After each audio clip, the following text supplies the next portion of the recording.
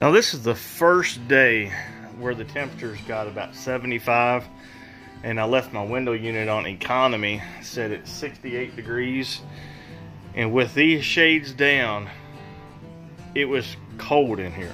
That's like last week when I didn't have these shades up, the AC was set on the exact same thing and the temperatures were getting into like the low 70s, and it was almost hot in here. So these things are definitely doing their job. I mean, just by sticking my hand back here like this, the temperature difference is insane. So they definitely work good. It is now Tuesday, March the 20, or not March, April the 29th, I think. And I do believe the lazy bug has left me.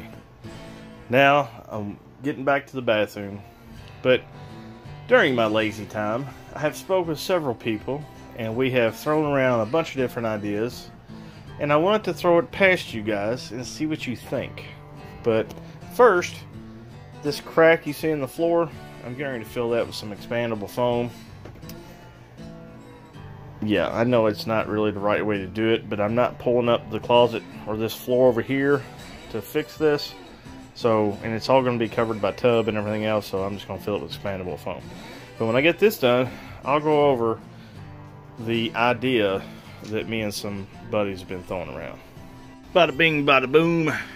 Crack is sealed. I'm going to let it cure probably for a good day, and then I'm going to go back with the razor blade and kind of shave it off. I probably don't need to wait that long, but... So me and my buddies have been doing a lot of talking, okay? We've got a mutual friend that is a home builder that has done a lot of mobile home conversions into more houses, I guess you could say, down here. And we've been kind of talking about my lot and how we can utilize the lot better, you know, open the lot up more. So we've been kindly brainstorming. So I thought I would throw this stuff by you all. Nothing's set in stone. It's all basically hypothetical. And also, down where we live, there's really no building codes, but there is electrical and plumbing. So building additions and stuff, it's pretty much use your imagination. So what I have here is just a rough drawing we did the other night. So like I said, I just thought I would explain it to you guys. Now, keep in mind, my trailer is 68 feet long and some change, so 70 foot, and it's 13.8 inches wide. Round that up to 14, so it's 70 by 14. So what our builder buddy was thinking, I could make my width of my lot, I can open my lot up a lot more. Okay, I'm just going to erase this. I don't have the exact numbers on my lot size, but I thought I would just kind of give you all an idea. Now my lot sits at an angle.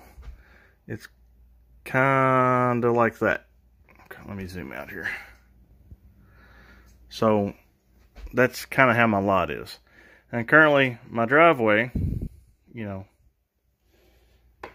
let me improve on my drawing skills a little bit.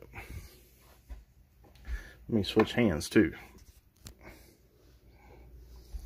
So there's property line, and the only reason why we started talking about this is because I wanted to buy this sliver of property from my neighbor. I was just wanting to square it up. I can't do nothing with this over here because that's like easement, you know, and the street's right here. So, I mean, it's not a whole lot of space, and it's not even worth screwing with. Plus, I couldn't get it if I wanted it. The city won't sell it to me. But my buddy's lot's over here. The property line cuts right straight across at an angle, and my driveway kind of goes like this. Okay? So, I offered him $1,000, which is totally fair around here, to draw a straight line and to buy this section. So where it just squared my lot up. It would just be a lot nicer to have just a square lot, minus this piece, because that don't count. But he wouldn't do it. So, I really don't know why, because this isn't nearly as big as what this picture's showing. As you can see, my drawing is not to scale. So, my question to my builder buddy, builder designer guy, was how can I utilize my lot better? So let me put a representation of my mobile home on this lot. Okay, so here is a representation of the mobile home. You can see I've got the kitchen, living room that I'm sitting in, the spare bedroom, bathroom, and the master bedroom. This right here is my laundry, okay? Now, this actually can probably come down a little bit. Okay. Now, the laundry is fairly important piece of this equation. Also, I have a telephone pole right out here that can't be moved. So my buddy, what he was thinking about was how can we maximize your lot? So what he has suggested, since my driveway goes like this, okay, and it comes down like such, and I got my deck right here, my little crappy deck, okay? What he's suggesting, since we cannot move that telephone pole, that we draw a line from the fuse box wall. And let me show it to you. Okay, here is my fuse panel. This right here would be extremely hard to move unless we just wanted to rewire this whole place. So that's not an option. I don't want to deal with it. So he's like, well, pretend we cut the end of your trailer off. We could probably start at the edge of the window, which is on the other side of the tub here, okay? Make a wall right here, pow.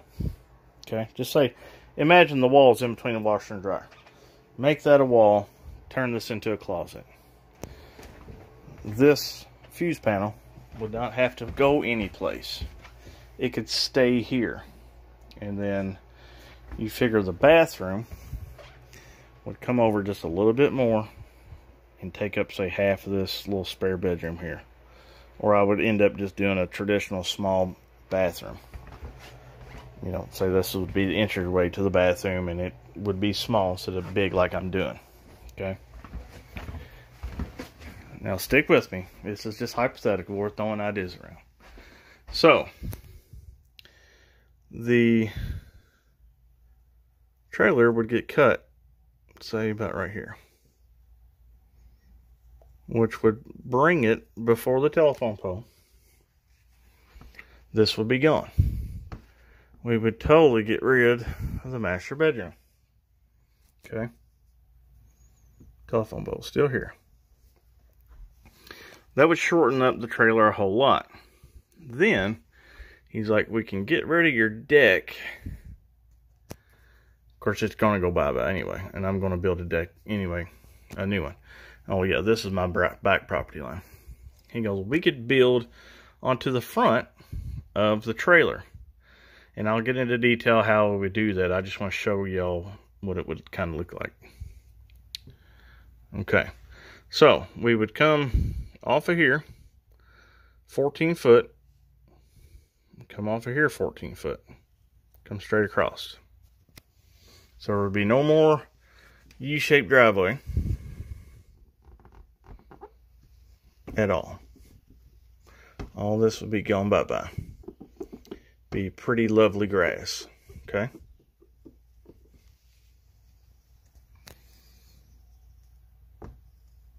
See what happens when you have builder friends and you just sit around and talk. All of a sudden your place is completely different. Okay. So,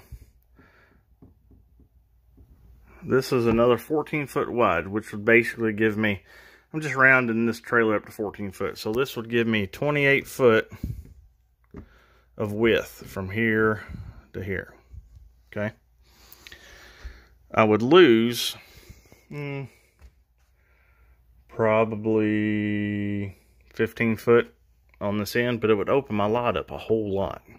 make it nice. And I would actually have a kind of a normal yard, enough to cut and do stuff with. Now, the kitchen, we haven't really figured out what we would do with the kitchen. There's a bunch of different things we could do. Now, the trailer gives me a little bit over 900 square foot the way it sits now. Now, if we take off this 18 foot, which roughly it would be, it would bring me down to 700 square foot. And you can easily do the math. If we doubled the width, it would end up giving me 1,400 square feet. Okay? I'd have 1,400 more square foot if I come out this way, and it would allow me to utilize a little bit more of my lot. And where the addition out front would go, that's just basically where my driveway is now. It doesn't even go to the edge of the driveway. So, you see what I'm saying? Now, I can't do anything in my front yard anyway, because I have ladder lines out here. So that would stay the same. I would still have enough room out here to do a deck on the front and be about 10 foot from my ladder line. And if I really wanted to, I could do, well, I couldn't do a wraparound, but I could stop right here. Do kind of a partial wraparound if I wanted to. Or I could go along this side, go around the back side, and, you know, it's just do a whole lot more, okay? Now, as far as the layout of the house, I don't know exactly. I thought about maybe removing the kitchen, making this a garage here. Okay, that would be a nice wide garage, and it would be deep enough for my truck. Or if I had to, I could come out 2 or 3 feet on this end to make it like 24 foot deep. So basically, I would have like a 28 by 24 garage. I could have that there. The living room would be moved. I would have a nice big living room out front. And he's actually going to put this on his design software and make a blueprint on the computer so I can see. Maybe living room here. Make this a huge master bedroom. And let this be like a Jack and Jill entrance here from I go to the master bedroom into the bathroom. And then, you know, you've got the kitchen here. This would be a nice big fat kitchen. So, take the living room the way it sits now. Double it. Make the living room the kitchen. It would be a huge kitchen. Basically what I got here. Okay? And then I would still have a nice big bathroom. So that's kind of what we're thinking. Or if I wanted to, I could maybe use this and make it more living room space, or make another bedroom. So I'd have 2 bedrooms up front, small garage, kitchen, big bathroom. So that's kind of what we're talking about. We haven't decided anything yet because it's an ordeal, but my buddy, like I said, he's been a builder for 40 years. And he does this stuff all the time. And I asked him, what would the budget for something like that be? And he tells me, he goes, if you do a concrete footer, make the whole addition a concrete footer, it could probably get expensive. But you can do it with 6x6s.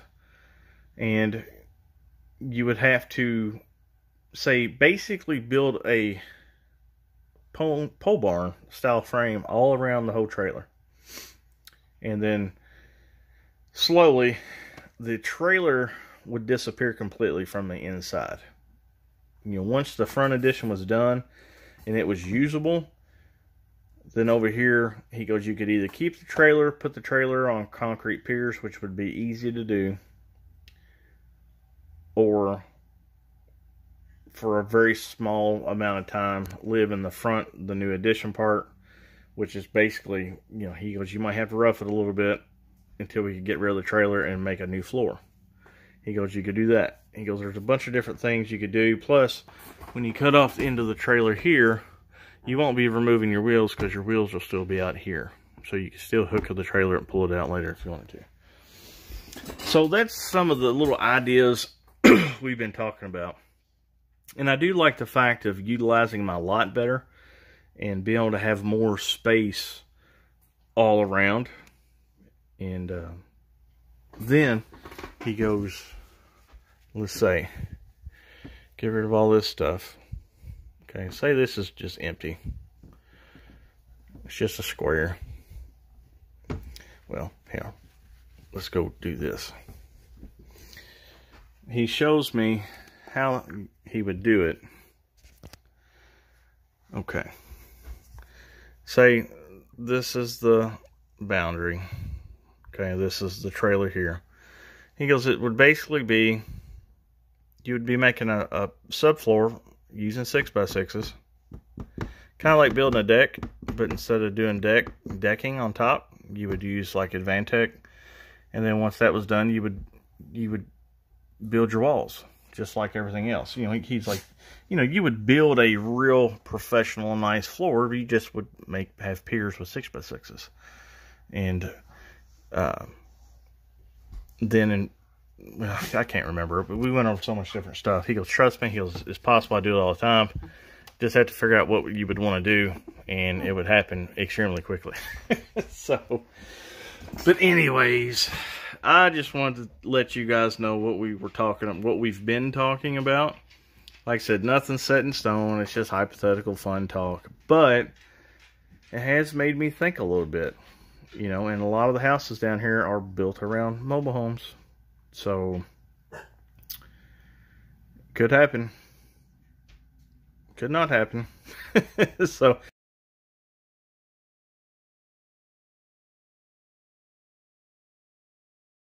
I'm going to give you guys a little bit better idea of what's going on. Okay, so here's the outside of my trailer. Now my property line, let's see.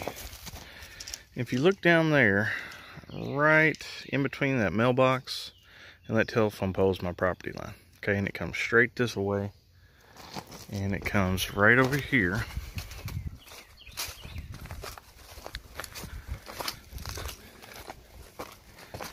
to this peg. Now, if you look straight through here, right up that way is my other property line. And you can see from here to here, you know, I've got this space over here, which could be a little bit of backyard, which I would like to keep. You know, I do like grass. I like having a pretty lawn. So let's walk over here and I'll show you guys the part that my neighbor, you know, didn't want to sell. Which I get it, it's his. You don't have to. Okay, so here's my stake. Now, if you look to the left of that tree, there's my other property line. And it cuts off the very left part of that big tree. So let's walk down there. But right here is the small section that I have left. Okay, the way it sits. And this is where my septic tank was. I would just like to, you know, just have more space out here to feel like I had more yard, you know. So, but anyways, here's the property line. So what I basically wanted to do is come to the edge of this tree and go right straight down to where that tiki torch was. Okay, so from there to there and right back up to me. That's the little bitty piece that I was talking about that I wanted, but I can't get that now. So here's the trailer. There's Jamie, get tangled up being the pooping machine. There's my telephone pole. So if I come out another 14 foot, which would basically put me right dab square with this telephone pole, right here. Okay, basically where those rivets are. I would probably have to bring the bathroom over more, but it would come out all the way out to here, go to the end of the trailer, right over here. And it would double my square footage. There's the telephone pole. There's my trailer. So that would definitely add, you know, a nice amount of more usable space. I could have like a really big living room. Just me and the dog. I think it could work out. Or, like I said, I could keep the kitchen here, there, and then over here would be like a spare bedroom and still have a big living room, and then the master would be on the other side, the bathroom over there. Or I could come out even further if I wanted to, if I want to, you know, make a bigger garage area or something. But I just want to show you guys and see what you all think. It's just an idea. And so say the wall would come out here, sit, and then I would actually have real rafters that would go across, kind of like that little picture I added, a representation. And then, you know, I would have 6x6s to make the floor out here, and then I would build a regular 2x4 walls like a house, and then make it where I could put new trusses over top of the whole trailer and the addition. But I would have to do 6x6s on the backside, yada yada. You know, it's some engineering, but it's nothing that anybody that could build a pole barn could do. And then my buddy's been doing this stuff forever, like I said. So I guess that's it. What are you doing, pooping machine? Huh? What are you doing? Anyways, what do you guys think? Let me know. See ya.